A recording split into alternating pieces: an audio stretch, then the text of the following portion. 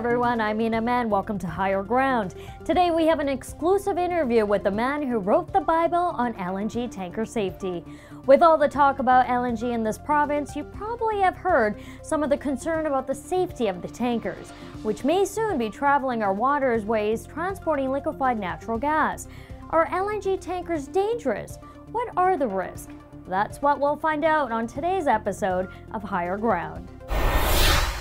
When you're in need of definitive research covering the risk around LNG tankers, you need to look no further than to Mike Hightower from the U.S. Department of Energy's Sandia National Laboratories.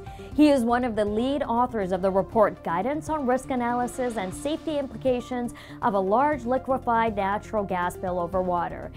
Yes, that's the whole title, and it's a monster of a report, one that people on both sides of the debate regard as the Bible on LNG tanker safety. Joining us from Albuquerque, New Mexico via Skype is Mike Hightower. Mike, let's talk about your report. There have been previous studies out there. What made yours different?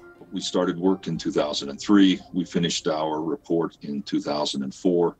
And we used resources at Sandia that most of the authors in the other reports did not have access to.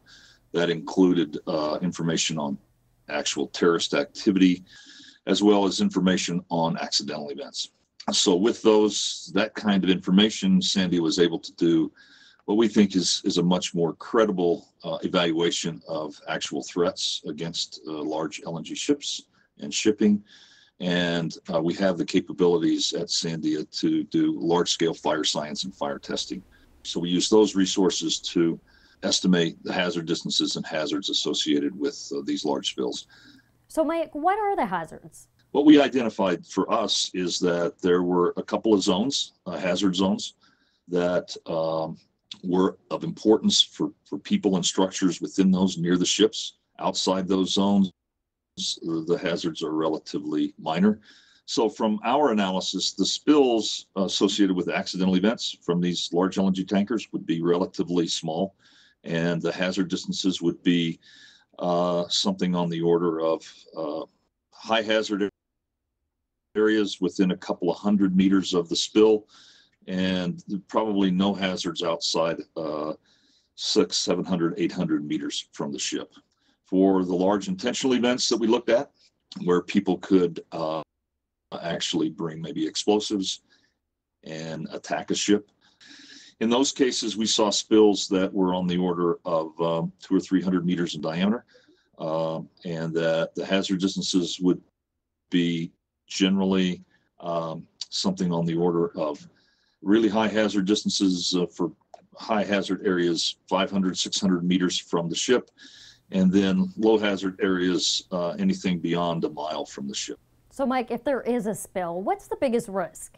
So our recommendation real quickly has been that the fires are probably the most likely scenario associated with the large accidents and spills.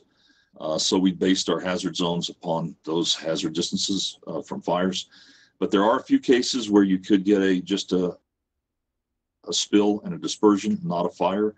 And we looked at how far the dispersions would go. Dispersions of this LNG vapor, it's a cold vapor. And it could go as much as a mile, 2 miles from a ship. So if it did get into a populated area and it was ignited, it would burn back to the ship, and then you would end up with a pool fire also. A burn back? Mike, would that be catastrophic for the people nearby?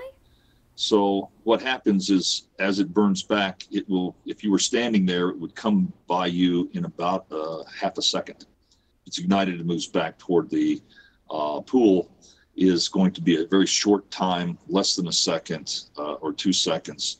And it doesn't give the fire a chance to really do any major damage to your skin or to buildings or to structures. So it's really a relatively benign event. So Mike, what's the likelihood of a collision causing a spill? Well, we've done a lot of analysis of that, and it really needs to be a very large ship impacting a very large LNG carrier and going pretty fast. And I don't think people understand that these LNG ships are about the size of a modern aircraft carrier. They're 900 feet long, 1,000 feet long.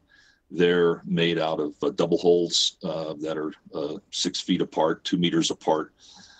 So trying to actually damage and get inside the second hull and into the LNG cargo tanks is very difficult. So in your opinion, are LNG tankers safe?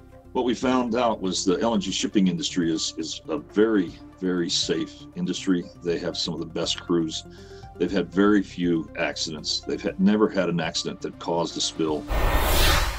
And that's it for Higher Ground this week. Make sure to visit our website, resourceworks.com, sign up for our e-newsletter, and don't forget to like us on Facebook and follow us on Twitter. For ResourceWorks, I'm Mina Man. Thanks for watching.